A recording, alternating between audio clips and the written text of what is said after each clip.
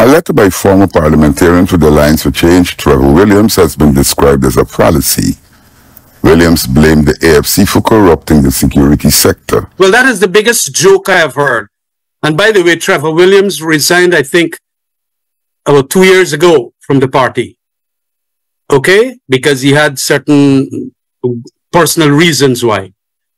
And to get him, and this is where the impact of the AFC is, because there it is that you would have Chronicle and the PPP would want people like Trevor Williams, who you haven't heard from for a long time, all of a sudden making these allegations. That was the AFC leader, Comrade Ramjitan, at the press conference. He was responding to a question posed by the Guyana Chronicle.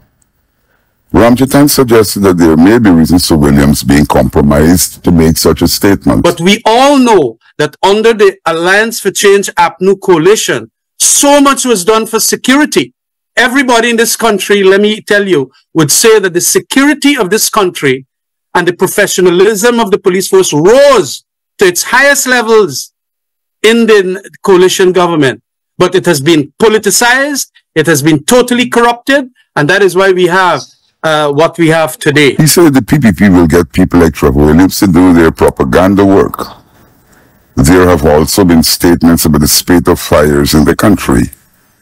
Member of Parliament David Paddison said that there have been more fires than at any time in the history of the country. Almost every 2 days, and even sadly so, more deaths caused by fires. Every single day we have a murder. Every single day somebody is killed by, sadly loses their life by dangerous driving. Robberies are of the largest drug buses in the history of this country, and probably most of the world has happened in the last 4 years.